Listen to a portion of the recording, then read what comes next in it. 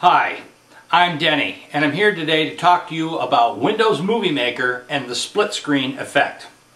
A lot of people ask the question, does Windows Movie Maker come with a split screen effect? And sadly the answer is no, Movie Maker does not come with a split screen effect. In order to get a split screen, a true split screen, a video program will need to have two tracks that can run simultaneously. Movie Maker, if you're familiar with it, only has a single track. Therefore, it cannot do a true split screen. With that being said, you're probably wondering, what about that guy over there? Well, that's not my twin brother, that's actually me. And this is not a split screen. Even though it appears to be a split screen, it's not a true split screen. What you're looking at now is a transition that is basically stuck right in the middle. It's a vertical transition that just stopped when it got to the center point. So, how can you do this with your Movie Maker at home? Well, in order to do it, you have to download an add-on program, and I'm going to show you how to do that in just a few minutes. But there's a couple things I need to tell you before we go any further. First of all, because this is a transition and not a true split screen, you have to remember two things. Number one is the audio portion of the tracks will fade from one to the other at the points where they overlap. Secondly, because this is not a true split screen, you're going to have to begin with one clip and end with another. So I'm doing the talking here, and I was the first clip. The second clip is the other me over there on the couch, or here, wherever I happen to be at the time. Anyway, you have to begin with one clip, end with the other clip. The sound will fade from one track to the other. Those things, if you can work around them, you'll be all set. Now, in order for me to end this scene properly, I'm going to have to get up and walk off the camera that way. But before I do that, I would like to show you one little trick. I'm going to do what you should never do when you're filming split screen. I'm going to cross over the center line. So here I go. There we go. I should be vanishing here.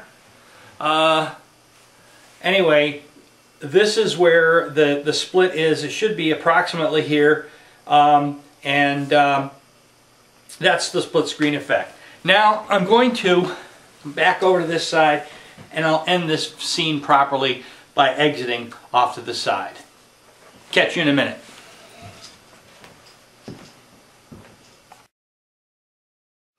Okay, so now you're going to have to go to a website called rehanfx.org. That's rehanfx.org. You're going to download a small file, very small file as a matter of fact, and you're going to run that file, and it will install the feature that you need in order to create the split screen effect. After you do that, go back to that same website and look at the other things that you can download. You can get the picture-in-picture effect, you can get several transitions. There's all kinds of stuff that you can do at that website, and it's all freebie stuff, so it's a good place to go. I strongly recommend it. Then just follow the instructions and we'll show you how to install those things. After we do the split screen, you'll be able to do the rest on your own.